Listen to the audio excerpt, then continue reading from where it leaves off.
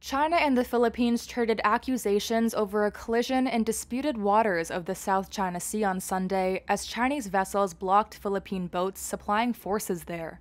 Armed forces of the Philippines released this video showing the Chinese vessel grazing the hull of the Philippines boat. The collision occurred during the Philippines' resupply mission to troops stationed on a rusted World War II-era transport ship used as an outpost on the shoal. China's coastguard said they were lawfully blocking the boat from transporting illegal construction materials to the warship. Manila responded by condemning in the strongest degree the dangerous blocking maneuvers of the Chinese vessel. The U.S. sided with the Philippines, offering support to its ally.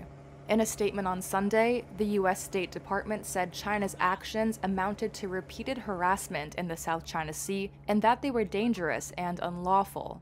Beijing claims sovereignty over almost the entire South China Sea, including parts of the exclusive economic zones of Brunei, Indonesia, Malaysia, the Philippines, and Vietnam. The Permanent Court of Arbitration in 2016 said China's claims had no legal basis.